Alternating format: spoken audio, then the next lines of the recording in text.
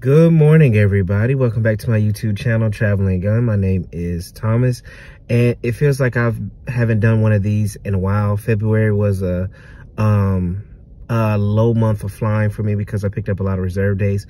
I actually only had one trip that was actually given to me, but I did work during the reserve days that I did pick up, but it wasn't a lot, so I didn't film. Been on vacation for like the last maybe 2.5 weeks. Went to Cape Town, and then I did a cruise with my uncle and my cousins. I'll talk about that a little bit later on, but today is very early. It's a 7:10 report time for me. I do an X&A turn, which is Northwest Arkansas, and then I end up in Bloomington around 2 o'clock this afternoon. So gotta get back into the groove of things because I've been off, it seems like, for a long time, but I'm back and we're finna get back into the swing of things until the summer. It's gonna be really busy for me until the summertime. But I'm finna get ready to get on the show, and I'll see you guys once I get to Bloomington.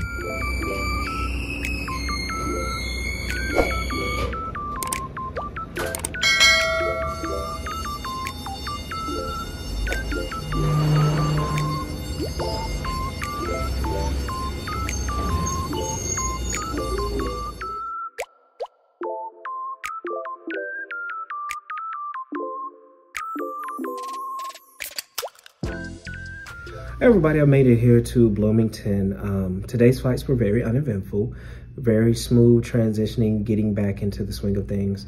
I'm working with somebody that I worked with before. We have a great rapport, so that's always a good thing.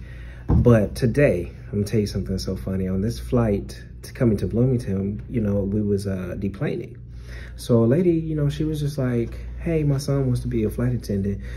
How can he apply? So I was saying, giving her a little rundown of the regional mainline, whatever. So then she proceeds to ask, can she have a life vest to take home? And I'm thinking to myself, like, what? Now, and I told her, no, we can't give out the life vest. Now, granted, what if we did have life vests on this plane that's up under the seat? Who's to say she wouldn't have just took that life vest and just thought she could take it with her? That's probably one of the weirdest things that I've ever had so far since I've been a flight attendant. Can somebody have a life vest to take home? Other than that, go work out. I have fun on my vacation. I went on a cruise last week with my uncle and my cousins. All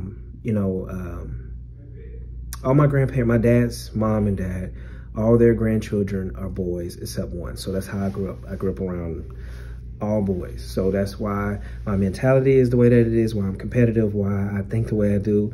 We hold each other accountable, we laugh, we talk, junk to each other and everything. And it was really fun time on that cruise, even though I've been to Grand Turks before and then I haven't been to Bimini, but we had a great time. And then, we're gonna try to make that a yearly thing or whatnot, to do something like that with my uncle, and hopefully the rest of my cousins, because we was missing 2 because of military. The other one already had prior planning, and then one just didn't respond to the group text. So hopefully we keep that going and things like that. So if I look a little darker, it's because I've been in the sun for like the last 2.5 weeks. I got a tan, so it doesn't, it is what it is. But I'm finna go work out. I'll see you guys tomorrow for 4:55 van. And I almost forgot to give you all the view this time that I can show in Bloomington, because I'm not on the other side. I'm on the back side of the hotel. Not too much, just a little downtown city view. So hopefully you enjoy. Good morning, everybody. Today is day 2 of 4. 4-leg day today is gonna be, I think, 11.5 hour duty day, 12-hour duty day, something like that. I go from Bloomington to Atlanta to Charlottesville, back to Atlanta, then I end up in Monroe, Louisiana today around 4 o'clock-ish, something like that. I do lose my flying partner because she told me she swapped out of it for something like a higher credit or whatever that was in open time. So I do get a new flying partner once I get back to Atlanta. Other than that, that's all that I have to report right now. It's early. It's going on 4:50 right now, and I have to get downstairs. So I'll see you guys a little bit later on once I get to Monroe.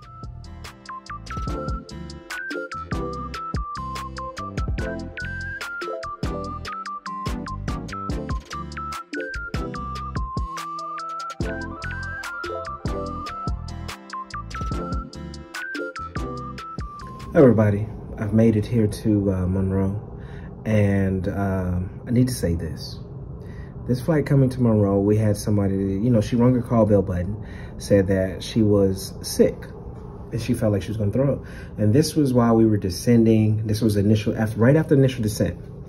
So she goes into the bathroom, I'm thinking it's gonna be something real quick. Next thing I know, 10,000 chime happened, boom, you know, let us know we're below 10,000 feet. Do my last walkthrough. We even made a couple of announcements for them to go back to the seat, and she's still in the bathroom. Called the captain to let him know someone's still in the bathroom. He was like, listen, we're like 45 seconds out from landing. So I'm knocking on the door. She's not answering. It sounded like she was crying, you know, but I couldn't really tell. I heard something in the bathroom, but with the engines going in the back, I couldn't really tell. So we're literally about to touch the runway with the wheels down. She opens the bathroom, like, you know, you gotta come on. Like, I'm just like, hurry up, hurry up, hurry up. She's just taking her sweet time, like, hey, there's nothing else I need to do. And then she finally gets back to her seat. So she was at the window seat. Instead of the person that was in the aisle scooting over just so she could sit down because the severity of where landing, she got up to let her in. They're taking their sweet time. They sat down at the same time that we landed. And the girl was in there on the phone. She was in there on the phone. And I'm just like, man, y'all don't realize, I don't want to do paperwork, because had we landed with somebody in there, that's afar, that we have to report, basically self-report ourselves, and I have to do paperwork for that. And people just have no sense of time or urgency or anything like that.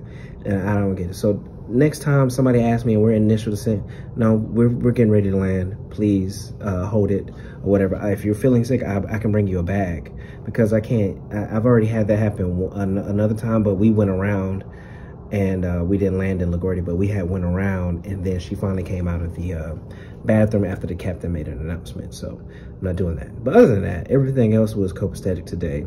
Nothing else. Here's my view of Monroe, Louisiana. Not too much. This glass door doesn't open, or else I would have went outside, because it says, we're sorry, glass doors are locked for security purposes.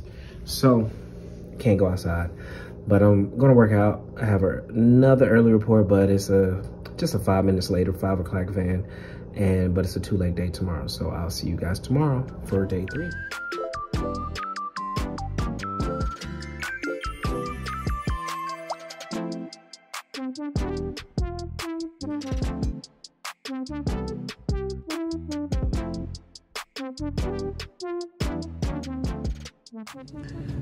Hello everybody, I've made it here to not Charlottesville. I keep wanting to say Charlottesville, but it's Charleston, West Virginia. And, you know, I had to really concentrate on not saying Charlottesville because we were in Charlottesville yesterday. I didn't get to you all this morning because I woke up a little bit later than I wanted to. So I was getting dressed, and then, you know, it was just a 2-leg day. Monroe to Atlanta, Atlanta to Charlottesville. It's not even 12 o'clock yet. So, you know, I'm gonna take a nap, wake up, work out, eat, and do some other things. But today's flights were very uneventful and really, really smooth. You know, everybody acted accordingly and everything like that. Also, I forgot to tell you yesterday. So I got to work on one of our newly modified 900s, which the only thing that they did differently was just add like a little placard, I think, when you walk in. And then also every seat has a power outlet, so you can charge your phones, tablets, whatever. On our, you know, I don't know how many we have, so don't let me lie to you to say we have like 5 or 6. I don't know how many, but normally our 900s only have power outlets in first class, comfort, and main cabin has nothing. So now they modified to have them all in there. So that's a good thing for the passengers, you know, help passenger experience, you know, because some people, they give you a 1-star because you don't have a power outlet to charge your phone. So that's a good thing. I don't know if we're getting them on all of our planes. I just know that we might have 1 or 2 that are modified. So, but I'm gonna take a nap. I'll see you guys tomorrow for Go Home Day. Good morning, everyone. It's Go Home Day. 3 legs, Charleston, West Virginia to Atlanta, Atlanta to Gainesville and back. And I think we're done by like 12:30 today, hopefully a little bit sooner. I'm gonna ask if we can leave early from Gainesville to try to get back a little bit earlier. And then I have 1 day off after every single trip. I can't remember if I told you all that because I was off at the beginning of the month from like the 2nd through the 9th, so I could go on my cruise with my uncle and my cousins. So my off days was at the beginning of the month, so now I only have 1 day off after every trip for the remaining of the month. So it is what it is what you do. You know, the flexibility of it all to be able to do that. I normally wouldn't do that if I didn't have anything planned, but you know, I wanted to, you know, go on this trip with my family, and that's where we're at with it. But I'm finna get ready to go downstairs. I'll see you guys once I close out the video when I get home.